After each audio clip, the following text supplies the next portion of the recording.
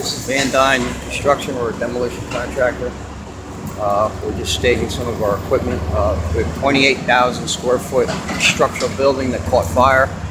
We're contracted to take down. The name of the company is Pfizer Stove.